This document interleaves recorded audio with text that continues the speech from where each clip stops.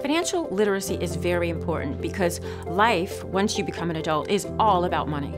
It's all about paying for your bills. It's all about paying for vacations. It's all about paying for your child's college education. It's all about paying for your home. Everything involves money. Once you turn 18 and you leave your parents' home, it's all about money.